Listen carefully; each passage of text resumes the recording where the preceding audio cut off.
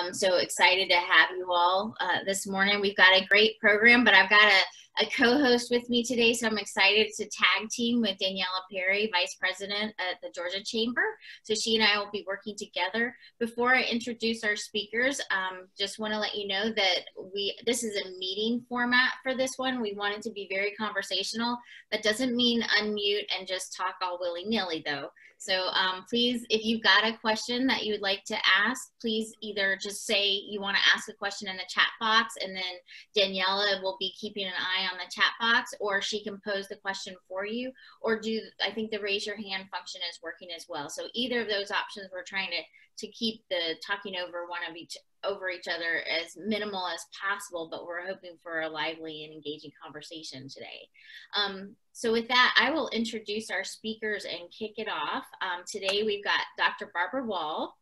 She is Director for CTAE, Career Technical Agricultural Education at Georgia Department of Education, and then Dr. Ken Zeff, who is the Executive Director for Learn4Life.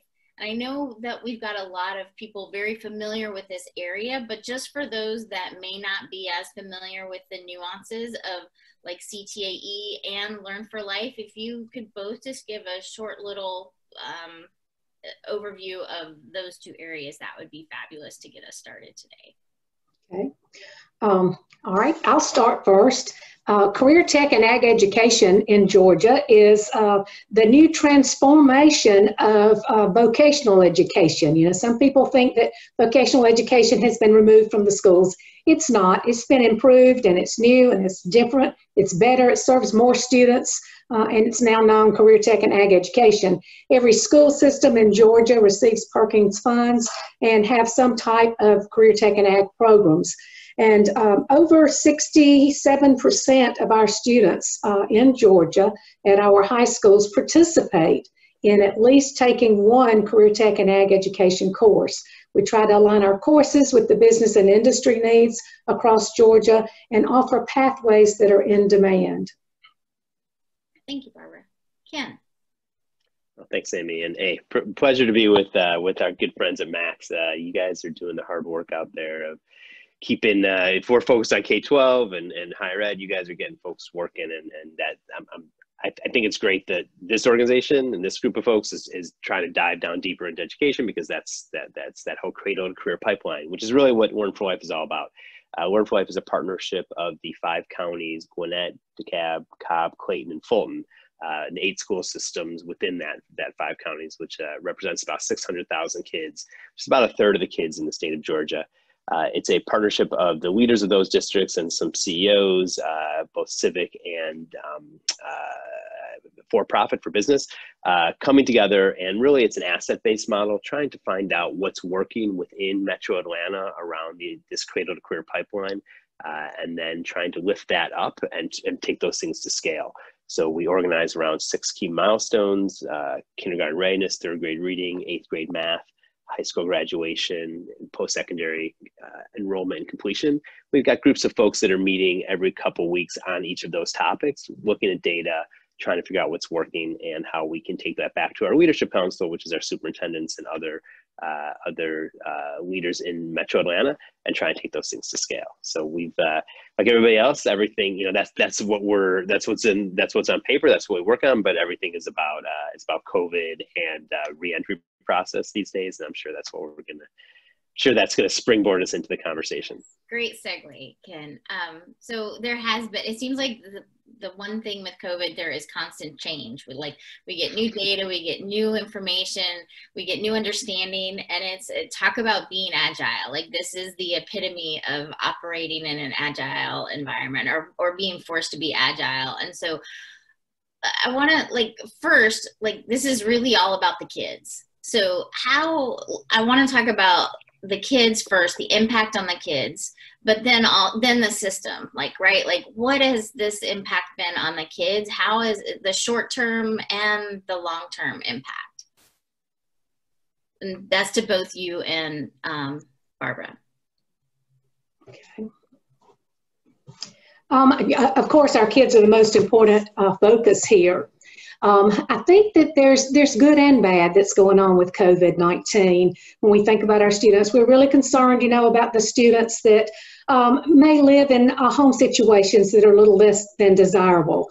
And by not being at school, maybe that they may have some issues that could be addressed from a caring adult at a school, but some of them are still at home and just in that environment, and it's hard to see what's going on there. We've got some of our students that are really stepping up to the plate. I've heard some of the comments from teachers that students are really being more cooperative than ever. They're excited about being back at school, being with their peers, being able to see some of their friends that they've missed out on. The social impact, though, is real, I think, for these students. Even though they're back at school, within the cafeteria environment, many times they are not able to socialize like they had been in the past. So, that creates, some extra stress, I guess, on a student. It's different. It's not the norm that they've been accustomed to. I know that, we're very concerned about some students getting behind. We've got some initiatives that are in place to help address those situations. Some of these are done locally at the systems themselves. We've got some resources out for all of our schools to take a look at what's going on with the students. What have they learned? What do they need to be remediated on? This type of thing. But we've got to listen to these students and really stay in tune with what's going on so that we can address their needs. Ken, are you seeing any in the Learn4Life network, this social and emotional component of learning, right? Like when we talk about soft skills, we harp on soft skills, and there's a lot of pressure on education to really develop that. Are you seeing some new implementations and innovation in your network to kind of address some of this? Yeah, and I think Barbara said right. I mean, the kids are going through a lot, and staying connected with them is right. There's kind of, before you can get to remediation, you got to understand what kids are going through. And I think there's kind of two ways that we see it. There's kind of the scene, with the visual manifestations of what's happening right now, and the unseen piece. And the scene piece is, as far as student achievement, we know that, kids, March 13th, everyone kind of knows where they were when the president said, the world's, we're stopping flights, everything's shut down, and everyone's like, oh, this is for real. Governor Kemp shortly after did the right thing, shut schools down through the end of the year. Kids lost about 10 weeks of instruction at that point. That we commissioned a study along with our friends at Redefine Ed and tried to figure out what the impact to students in Metro Atlanta was because they missed that 10 weeks of instruction. Because we didn't administer Georgia milestones, which is generally how we know those things. And it looks like about 21,000 kids slipped below the proficiency line in English, and about 28,000 kids of the 600,000 kids in Metro Atlanta slipped below the line in math. And so what that loss of instruction meant, about a year's worth of progress that was going to be made in those last few months, and then combined with the summer learning loss, kids have lost a ton of ground. And so we have to understand that kids are starting at a place that is behind from where they started last year. Then you combine that with the lack of, I think the state superintendent said it wasn't really distance learning, it was more emergency learning. And so districts weren't ready no one had really envisioned this sort of crisis teaching mode. The longest we'd had, 2014 Snowmageddon, where it was a week, and everyone said this will never happen again. This is a once in a generation snowstorm, and here we are, like moving to this full time. So I think that's the scene piece, is the student achievement piece. We know about only about 80% of kids on any given day are logging in. Which is, normally attendance is 96, 97%, and so we're only at 80%. So we know that kids and we know which kids those are, right? Those are the kids that were already behind, that are falling further behind. Then the unseen piece that you referred to, Amy, I think is we really have to take that holistic, it's not just that kids are missing instruction. Unemployment is through the roof. Food insecurity has been exposed. Parents are under a lot of stress. In a time when we need each other, in a time when we look for support, all we're told to is isolate. And so those unseen impacts on kids, that takes a toll. that takes a toll on their mental health. And I think we're still figuring out what the ramifications of that are. There's a study that just came out last week that says obesity is going to be something we're going to be all talking about in the next few months for kids, that this lack of activity. And that's just, one thin thread of the impact. It's really, so your answer is, your question was, so that's great. We know there's a lot of bad stuff. What's happening out there? What kind of innovations are we seeing? And with the organizations and nonprofits that seem to be having the most success are those that are running through walls to find kids. There's all these obstacles that are keeping us from staying connected to kids. The nonprofits, school systems, guidance counselors, parent aides that are not being deterred and finding kids, connecting with kids, either at any of these inflection points, especially, well, I'm sure we'll talk about post-secondary later about that transition and the need there. But we've seen, I was just talking to somebody at College of Eisencore, texting kids every day, scheduling virtual hangouts, doing things, meeting kids where they are, sending TikToks to each other, having contests around TikToks, however it is to get kids connected. All they hear is stay away from each other. And so we have to find a way to keep people engaged and connected during these really difficult times. So what do both to you and Barbara, it's just cascading challenges that come from this, right? And I guess some of the Pollyanna side of me just wants to think, okay, when we can all go back to school like normal, everything will be fine. But I feel like there's going to be some long-term ramifications for the kids that's not a realistic expectation. And you may not be able to quantify that or anything, but just your gut instincts on what are some of those challenges, even when we're back to what we used to consider normal. Will it be normal? Will there be extra demand on the teachers to manage some things that they were already, had a lot on their plate before? Any thoughts? I think, when we go back, it's not going to be exactly like it was. I think, experience in COVID gives us several opportunities to look at innovation. How can we do things differently? I think when it comes specifically to our teachers, I think, now's the time to think about, what are they dealing with that they really need help with? And one of the big issues we hear from our teachers is this virtual learning with career tech and ag education, especially. That's really difficult to do with hands-on classes. But even, if you go beyond just trying to figure out just virtual learning, even if it's not the hands-on approach, that's probably something that we need to talk with our educational counterparts at the college that provides our teacher education programs and make sure that that's included in the teacher education programs. How to plan lessons for virtual environments, how to conduct those virtual lessons. Our teachers have learned a lot by necessity in a very short time when it comes to virtual teaching. One issue that our teachers are really struggling with when it comes to virtual teaching is some of them, it's as if they have their schedules tripled. Instead of just teaching a class face-to-face, they're teaching a class face-to-face, but that same class, some other students of the class are connecting virtually. Some of them are doing hybrid, where they come in sometimes and they do virtual learning others. So, juggling all of those balls is really pretty stressful for our teachers. Yeah, I can't imagine. I get stressed out when I have too many windows open on my computer and can't navigate. So I cannot imagine trying to navigate in-person teaching, online teaching, and then a mixture of both. Amy, you mentioned employability skills a few minutes ago, and we know how important those are to our employers.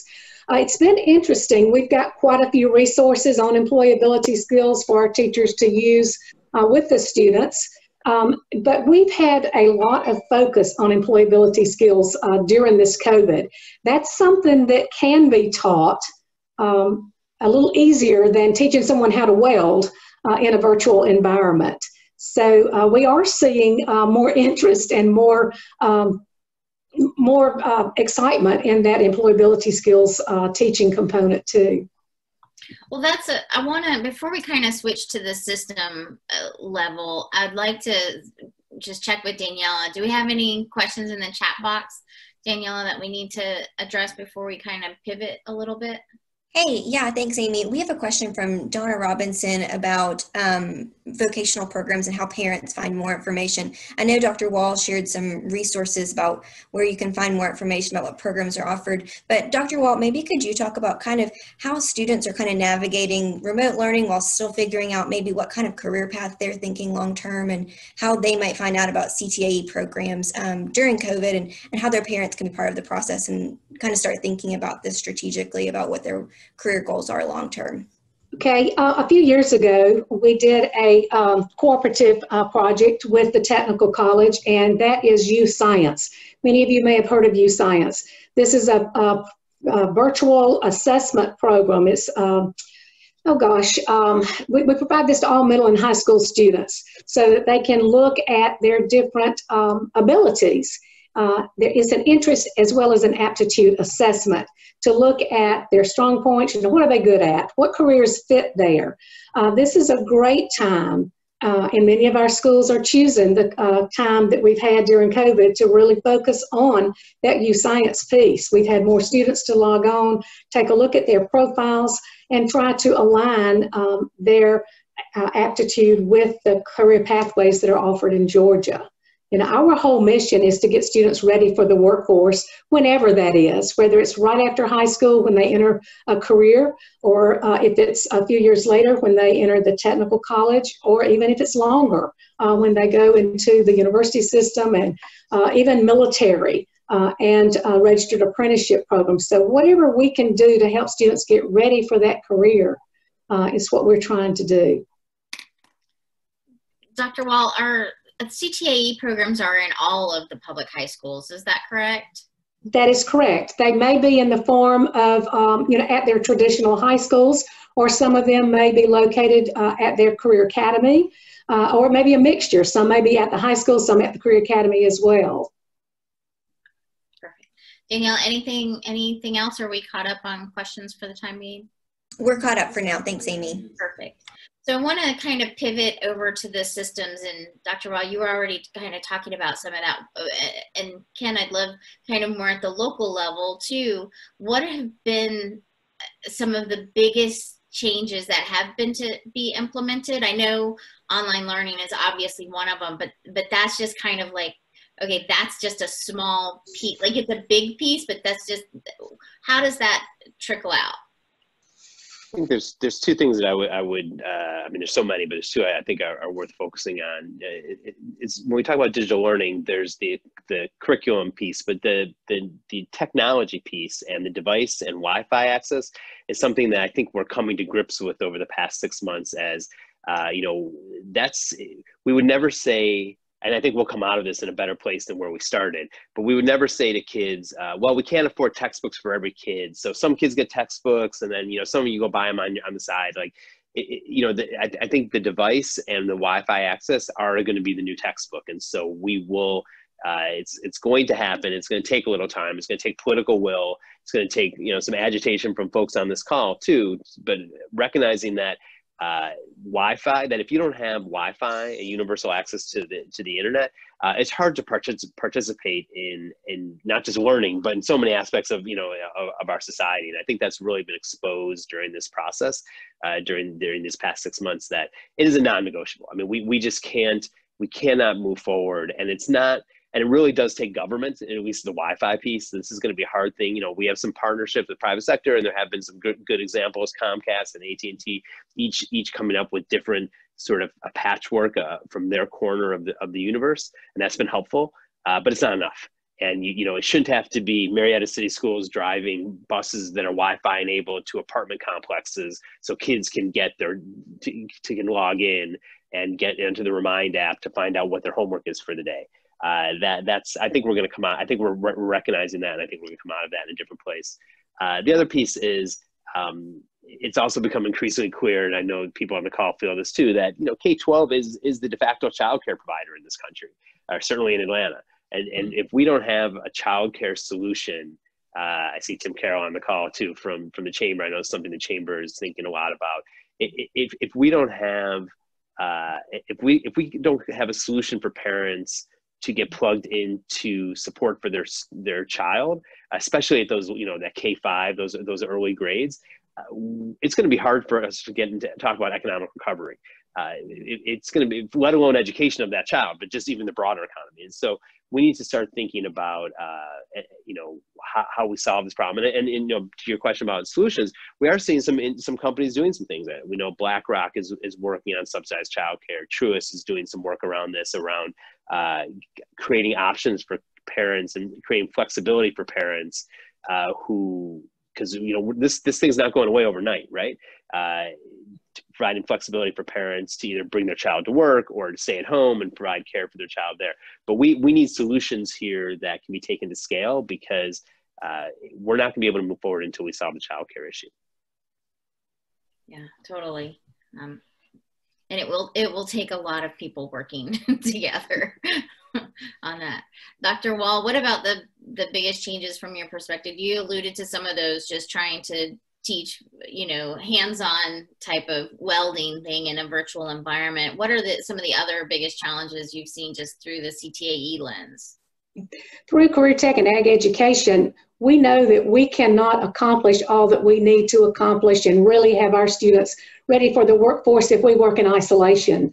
So a big part of what we do is to work with business and industry. Well, business and industry's environment looks a whole lot different right now. So one of our challenges is our work-based learning program and placing students out there in the workforce. We've had some business and industries that have said, we need to step back and not have your students come in right now. But then we've had some businesses that have really been innovative. They've really thought outside of the box. Businesses like Win Tech up in Marietta, they've done a great job doing some virtual work-based learning internships to where the students over a 15-day period, a certain hour of the day, they log in, they hear from industry professionals, and they not only hear from industry professionals at WinTech, they're hearing from industry professionals all over the country. It's great opportunities. If they were just going into a business, they may not be able to hear from and actually have some discussions with a wide array of business partners. With that particular program, they are doing a session where parents can log in and ask some questions too to some of those business and industry folks. And this helps with giving students exposure to business people, which is so critical. Focusing on placing our students in job environments where they can meet with business and industry is a little challenging, but there are ways around that. We do mock interviews in a lot of our schools where we're getting our students accustomed to the interview process. We're seeing many groups doing that online now. We at the department are doing our interviews virtually. That's something I've been totally against until now. It's with every challenge that's out there, there's some type of solution. It's really hard. Another challenge that's really hard is providing lab experiences for our students when they're in a virtual learning environment. What some schools have done to help with this is they provide some take-home kits that kids can come by. They pick up a kit, like in our culinary arts class. There may be a mix and bowl and some ingredients and different things like that that they can take home and have the lesson online and then create whatever food and nutrition recipe is required of that experience. They're doing the same thing in some of the construction classes, small kits for small projects. Engineering is doing some of these same types of things, as well as healthcare. So, where we've got challenges, we're finding solutions. So it sounds like, it can't all be bad, right? There are some positive outcomes. And just as a person who's been pushing work-based learning experiences and how do we grow the access to these experiences, do you think, it sounds like some of it is pivoting to virtual, which I think in rural areas is even more important. If, if kids don't have access to transportation, just getting to the experience on a job site can be the first hurdle, right? Similar to the technology and the digital access challenges we talked about earlier. But do you see that, what other positive things do you think that will help enable scale these opportunities, since they can't, some of them, I know it's not ideal, but I think in the work-based learning spectrum, to have something of an exposure and an experience is better. We strongly believe in work-based learning and know that in order for students to really experience a workforce, a work-based learning placement is ideal. But we also understand the restrictions in especially rural Georgia with a few opportunities there. We understand the transportation problems that you mentioned there. As well, Amy. And as we've talked about, increasing the opportunities of work-based learning, especially in rural Georgia, this has given us, and we've done this for several years. We've been struggling with rural Georgia and how to get those opportunities expanded. I mean, we even believe in this so much that we selected work-based learning as a core indicator to be measured by when it comes to quality career tech programs, but yet we understood the challenges in rural Georgia. So, having to experience this through COVID, we see that there are some answers out there that can help. The online learning, work-based learning placements, we've got some business people that now are allowing their students to do some of their business work at home and turn those projects in. Just like us, we're doing more teleworking, like many of you are, and even after COVID is over, many folks in our Department of Education will be teleworking. We have cut from 5 floors down to 2, so our footprint is much smaller at Twin Towers. So, all these options have been available, but until we were forced into doing some of these things, well, I'm not sure we really considered them as true solutions. But I think, this is definitely one way to expand work-based learning, is to do some virtual experiences. I would add, I think Dr. Wall's assessment is right, that there are some exciting opportunities that are emerging. That, although we're in difficult economic straits, there are some companies that are doing quite well now, right? I mean, there is, obviously hospitality is struggling, but Amazon Logistics, all the technology providers are doing quite well. This is a real opportunity for companies to take leadership roles, especially with, when I think about our technical college system, it's just like Gwinnett Tech, I guess right before the pandemic, and the work that they're doing around with automotive, like building the automotive bays within, the technical college system, so they can see, so kids can have those experiences. Same with healthcare, those happen because business comes and says, I was thinking about the automotive bay. It was, I believe it was Mercedes-Benz that had the lab that was at Gwinnett Tech looked just like the lab or just like the repair shops that they have in their facilities. So kids get trained there, they go right into this work, and it's a seamless transition. It's great for everybody. That's because of business leadership. And so businesses need to take the lead and figure out how they can replicate what they need and use the resources at either at TCSG or CTAE and really drive, instead it's going to be hard for the bottom up to drive this, because no one's as nimble as the folks on the front line in the business community. And so especially folks on this call that are connected to those career opportunities and those successful operations, reaching out and getting plugged into the technical colleges, to CTE, here's what we need, here's the type of environments that kids will be in, and trying to simulate those in those experiences for kids early on is going to prepare kids for later, for when they transition. Because look, as dark as it is at times right now, it's going to pass. We're going to be on to the next thing, and the companies that are building that pipeline now will reap those rewards later on. So I want to go back to your I'm sorry, Barbara, it's Melvin Everson with Gwinnett Tech. Thank you so much for mentioning Gwinnett Tech, because you're exactly right. Mercedes-Benz came to us and built that lab out there, and exactly what they have. So the students will come here and learn firsthand with modern technology here at Gwinnett Tech, and that's a great example of that. And it's been so successful. That's great. And Glenn Cannon took me around and showed me, and his eyes were big, and he's proud because he knows. I mean, this works for everybody, right? It works for the company, and kids are getting so many times we lose kids, you know, along the way, because they're like, where's the relevance? How is this? That's why youth science is so important.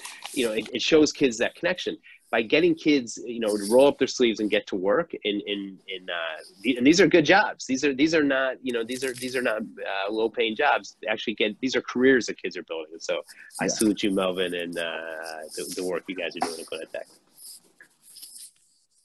So I want to go back to one comment that you were making, Ken, about this will pass, right? But I think that there's also, yes, I hope so, but I think that this moment has given us an opportunity to, we can't let this, there's an opportunity here that we can't let go by, right? So really understanding the disparities that are affecting the kids, especially in low-income, underserved areas. And sorry, I'm distracted. Melvin, can you put your phone on mute, please? Thank you. There's a huge opportunity, and we talked about this before about some of the challenges, and it seems like there's a lot more awareness, and we can't let that go, right? We have to, like, the work-based learning piece it's critical before, it's critical now, it's going to be critical in the future. But there are some pieces right now when we look at equity and inclusion that we really need to harness this moment to really make an impact long term, and not saying that going back to the way it was before pre-COVID is not good enough. So what are some of these pieces where you think that we can really harness that people are more aware now and we can move forward? I know this wasn't one of the questions we talked about previously, but I would just love some insight on, we can't let this go by without really forcing some major change to happen. Well, I think, the lack of high-speed internet access we've known about, but this really puts it in our face to see, what it's truly like. Back in May, we did a survey with all of our schools throughout Georgia, and we estimated that there's 80,000 student households in the state that do not have access to wireless services. That's a lot, and that's a big deal. Since that time, we've been working very diligently with a lot of different businesses and industries to try to help solve these problems. And we have helped, with some of these.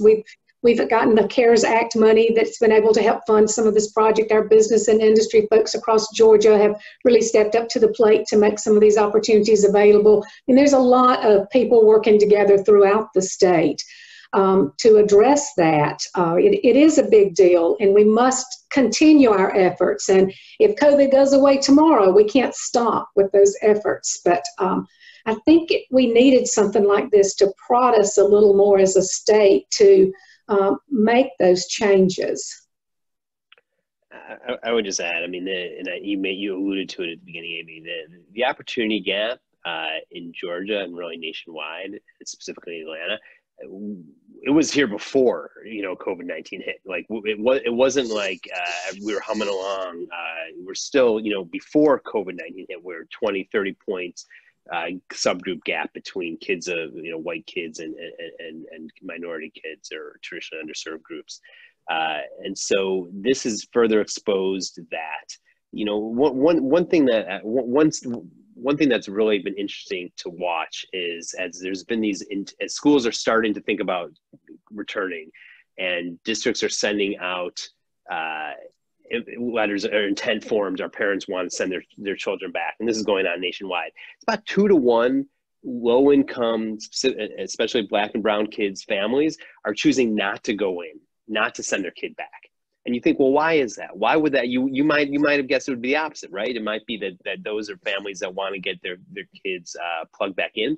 And what researchers are saying is a lack of trust. It's a lack of feeling that their child is going to be taken care of.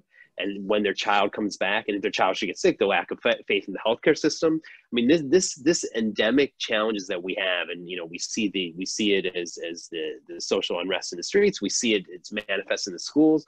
this is something that we have to, if we're really going to address these challenges, we got to get at the core of this. And so it is a painful time to have these conversations, this reckoning that's happening, but we cannot take our foot off the gas. We need to continue to recognize the history that brought us to this moment, and make and provide, use that as a lens for the investments we make going forward, because the status quo was not working. It was not working for a lot of kids.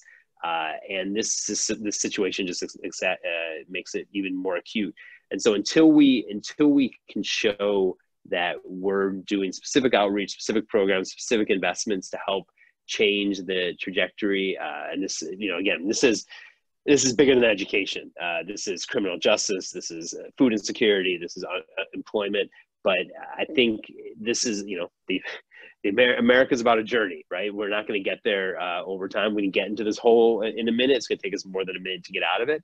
But we have to keep, I hope, and this is to echo Barbara's comments, that we continue to work and struggle with this, and not just when we go back, say, okay, now we can go back to the old status quo, because we have to recognize status quo is not working.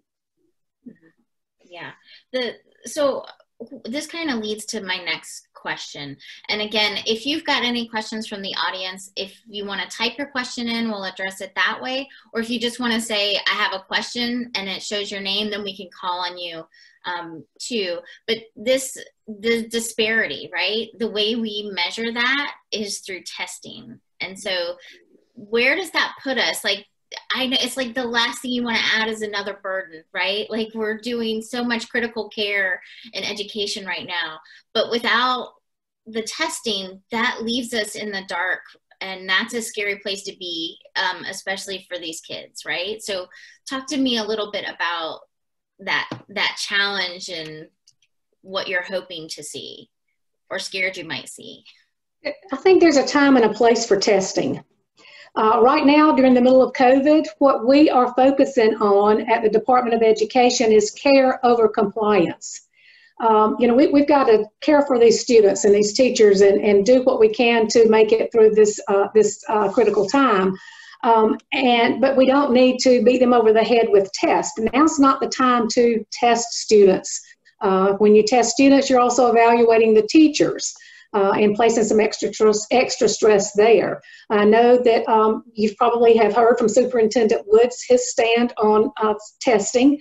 We do too many tests, and we've got to get away from that. And that's one thing when we get back to the new normal, we don't want to get back to as much focus as there was on so many different tests. Now, yes, we've got to have some tests in place for some checks and balances to see where our students are, to see where the teachers are, but the magnitude that we had was just way out of kilter, and that's not a place we plan to go back to. So so if you want, I have a slightly different assessment of this. I mean, I think I agree. Assessment is a pendulum, right? And so there was a time when I think we were over testing kids. I think there was broad assessment, especially I think what drives parents crazy and drives educators crazy is when we take the assessment and then it doesn't really go anywhere. It's just we get the results back 3 months later, and it's like, what was the point? We took all this time, nothing gets accomplished. And so I think that was a challenge. I think eventually we have to arrive at this place, I think, that we separate assessment from accountability. I think you can assess a student to understand where they are without saying, teacher, you're bad, student, you're bad. But if we decide to not assess kids and understand, and that's not an easy thing to do, is separate assessment from accountability. So I don't mean to too often these things fall into the wrong hands and they're misinterpreted. And so I don't want to just shrug and say, well, that's an easy thing to do. It can be a hard thing to do, but if we don't know where kids are, then it's hard to put resources directed to the right places. It's hard to lift up the practices that are working. We have to get away from a deficit mentality. I think that's where the state superintendent is talking about, and I agree with that philosophically. I just think about the execution of it. That to say we don't want to know what these results are, and we don't have time to assess kids. I mean, I wonder what if we're trying to do personalized learning, if we're trying to direct resources without knowing where kids are. I know if I went to the doctor's office, I would want him to take my temperature and listen to my heartbeat. I don't necessarily need a colonoscopy every time I go in. That's maybe a bridge too far. but you do need some information to know where kids are. And good teachers are doing this all the time. We know they're regularly assessing kids through formative assessments and checks for understanding. I think where the state board arrived at this 10%, that was their recommendation. We'll see if that carries the day. The feds have dug in their heels and said, we're not going to let accountability go away. And I just think before No Child Left Behind, when we didn't have information, the kids that end up losing are the kids who traditionally lose. And so I'd want to know what our plan is to know how those kids are doing and they don't get left behind. So I think it's an evolving topic. I think we all agree we want to decrease the pressure. And so can we do that and still get the information? I think that's the open question for me. Yeah. We're looking at more formative type assessments, like you mentioned, Ken. The high stakes tests are these summative assessments where either you've learned it all, at the end here you're tested, or you haven't learned anything. So, more formative assessments is what we're advocating. And I certainly would agree that teachers should not be held accountable. I think there's also a little bit of misunderstanding the public. It's not like any teacher is held 100% accountable by their standardized test score. That's just not how it works. I mean, it could be up to a quarter, maybe a third of their evaluation is in the traditional days. So I think teachers should not be held accountable for standardized test scores. To me, that doesn't. I'd still like to get that information. And formative assessments can work. I know the state has been rolling out a system. If there's a way for us to get a good assessment of where kids are, I think that's where I'd like to see us land. Mm-hmm. I see a question in the text box from Anita Lee. She says, if we are trying to do personalized learning, then why can't we do personalized testing? We're working on multiple diploma options at the department. And what you will see when that is rolled out is that we're looking at students graduating from high school in many different ways. And those different ways are aligned to different types of testing. For some, it may be the SAT or the ACT. The other ones, it may be an industry credential. For others, it could be whatever is dictated by the next level of education that the student is going to achieve. So be on the lookout for some new and different things to be shared with Georgia folks from our superintendent in this area. And I would just add that, Marietta and I think Putnam County, and there's some innovative testing going on out there to try and get at that. And I think that's great. I think we definitely, we should not think that this big stick called Georgia Milestones is the only way to understand how kids are doing. I think everybody would agree with that. You want to make sure there's rigor. You want to make sure it can be norm referenced, which means that we can compare it to how kids are doing elsewhere. So I think that, and the state has done a good job in taking leadership in these pilots. And I think to Barbara's point, more is coming. And I just think the answer should be like the question addresses, how do we get it better? Not how do we not do it? And so I think that as long as we're asking that question, I think we'll arrive at a good place. Thank you. It is a challenging piece. How do you kind of pull out the need to know progress? I mean, it's really about how are students progressing, not just getting to a certain point. And it's like if the fear is, if we don't measure, do we not worry about the kids anymore? The ones that aren't performing. How do we continue to make sure that they get what they need? And we can't tell that if we can go back and see, once we start looking at things broken down by race and income, there's big differences. And I know it's not easy. I know it's not easy. And grace for all of those that are having to go through testing. But I want to touch on another thing that you had kind of alluded to early on, Ken, was around the post-secondary piece. And Dr. Wall, you too, like there's CTAE goes right into, you know, it's between high school and technical college. And then as part of Learn4Life, it's not just about graduating high school. And we've seen some initial data showing that the low-income kids are the ones not opting into college during COVID. So give us a little bit about that. Yeah, let me just give you some context. I mean, the systematically this issue of K-12 is responsible to get kids to walk the stage to graduate high school. Post-secondary, Gwinnett Tech, UGA, all these organizations are responsible to get the kids that are admitted across the stage to graduate. So there's this gap, right? From the time that kids finish high school to the time they go into post-secondary, no one really owns the kid then. There's no one who's held whose responsibility that is directly. And as we looked at this, is something we looked at very closely at Learn4Life. And so you think about, you know, high school counselors are kind of that person that that manages a child through that transition, who they're also doing, you know, scheduling and social emotional learning and some other things. So the way it works out is the average school has about 450 kids to every student. I'm sorry, to every counselor. So that's something like 28 minutes per kid for the entire year.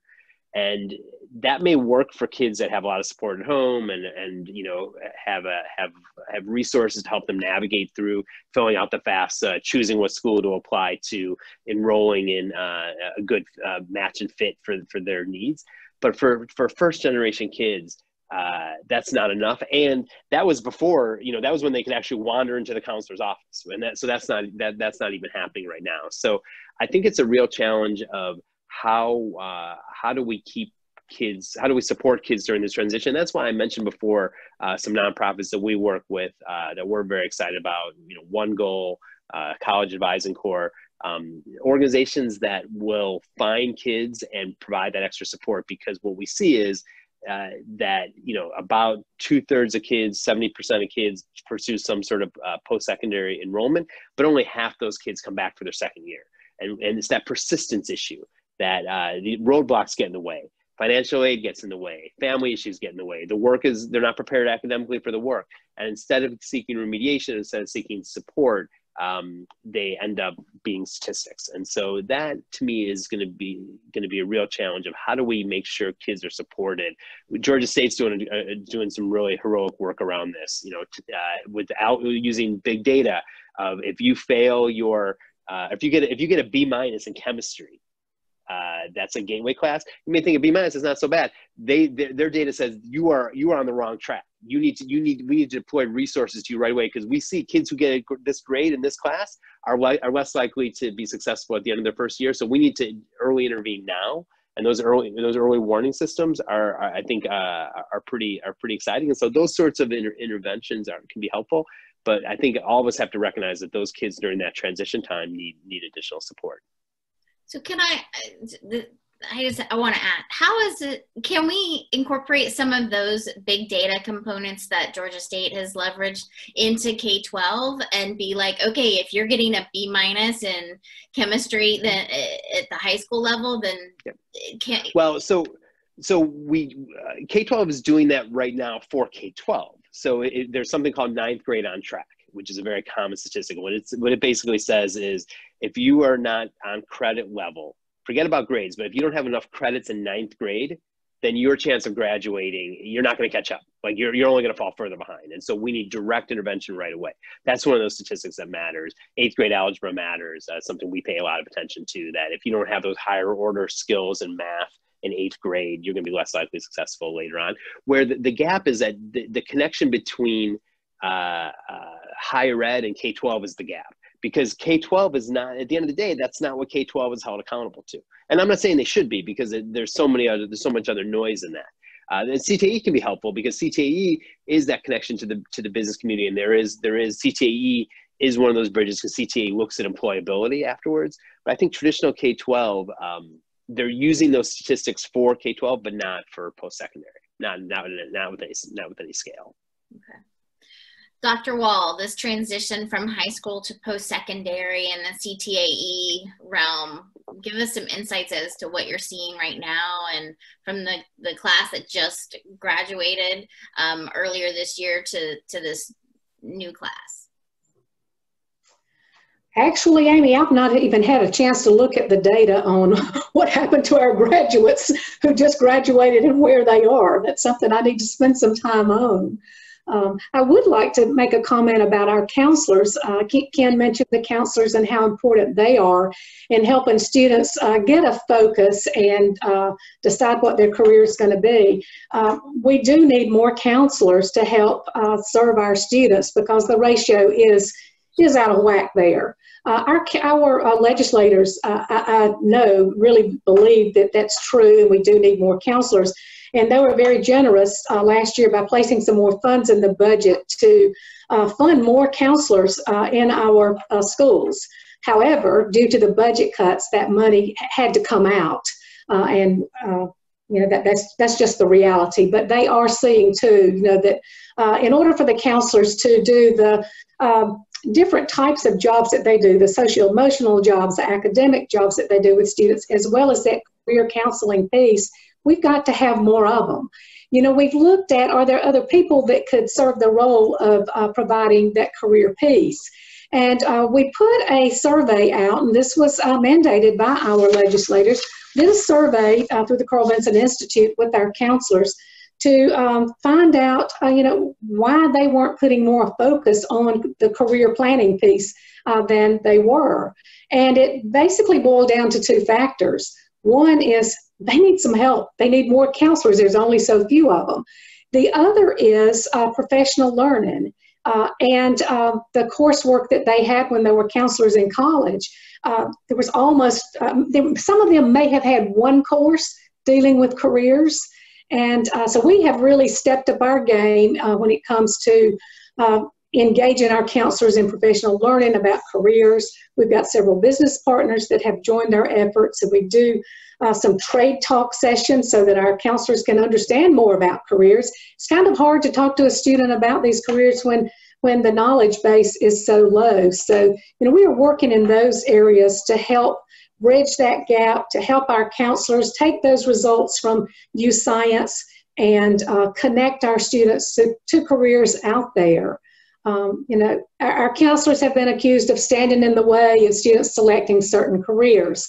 And they're doing everything they can to learn more about the careers that are out there so they can provide some quality guidance to our students.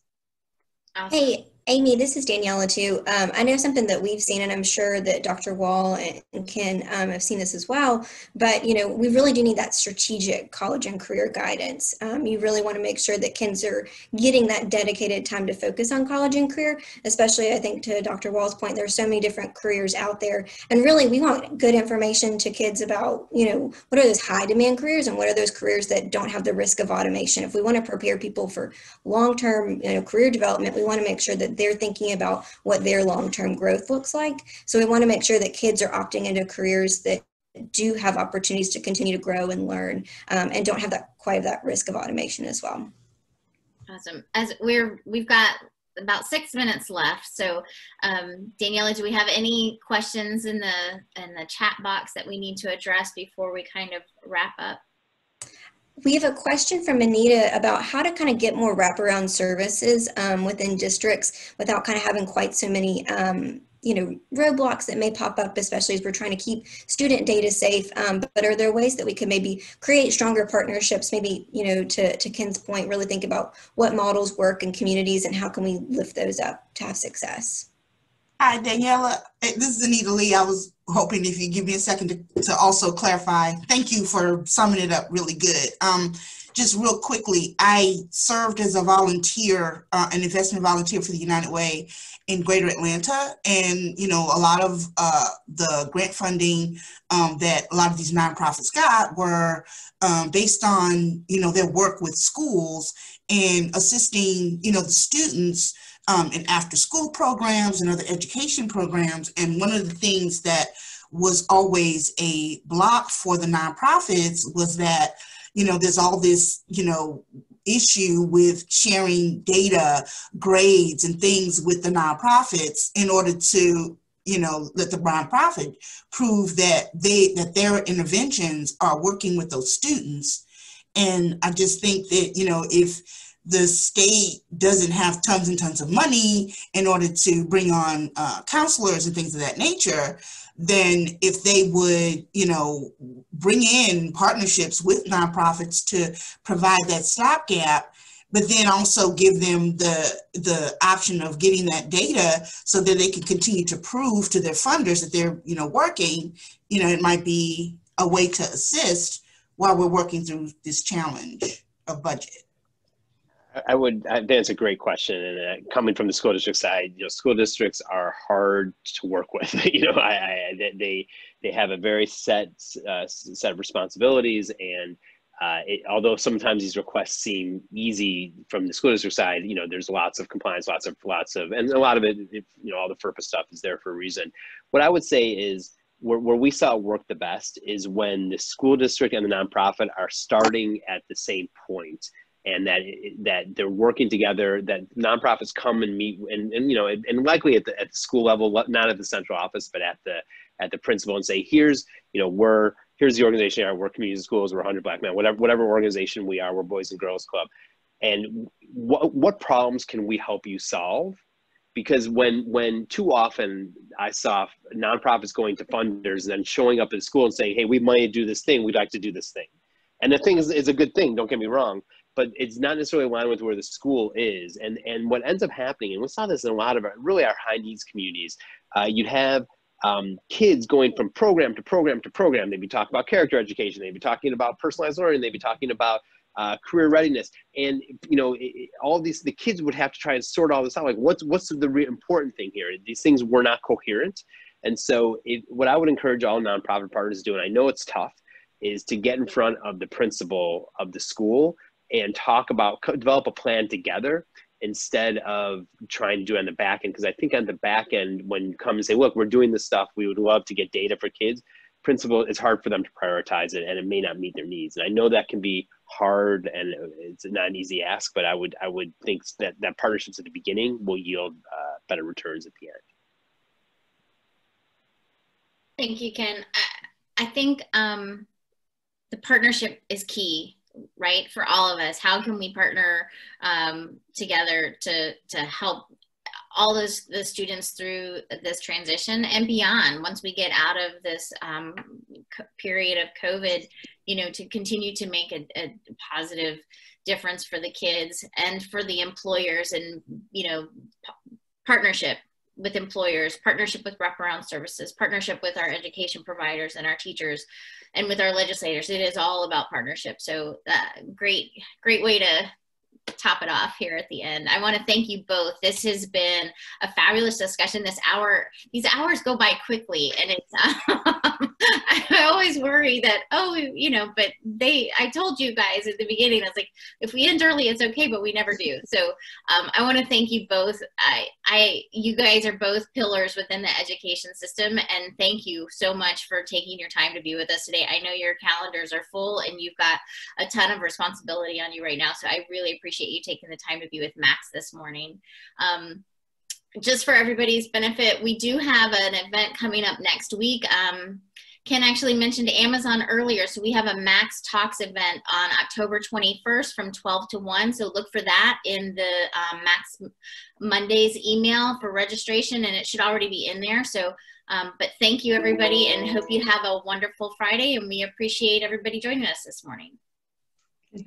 Bye-bye. Bye-bye. Great to be with you.